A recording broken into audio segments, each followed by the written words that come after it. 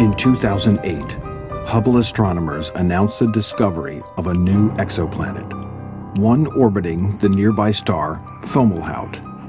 Dubbed Fomalhaut B, the new world orbited inside a ring of dusty debris and was claimed as the first exoplanet directly observed in visible light.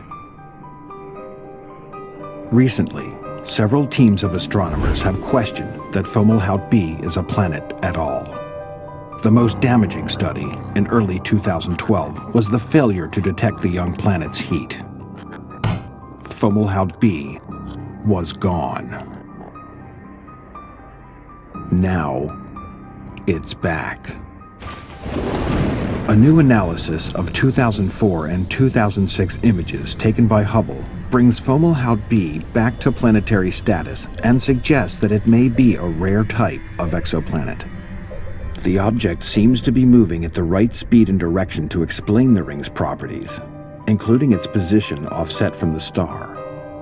A dust cloud wouldn't survive very long on its own unless it was anchored to a planet, and the failure to detect Fomalhaut B in the infrared merely indicates that the planet is smaller than originally thought, less than twice Jupiter's mass. Another team used Hubble to observe the system again this year, and those results are expected to be published soon. So keep your children close. Fomalhaut B, the zombie planet, roams around its host star once more.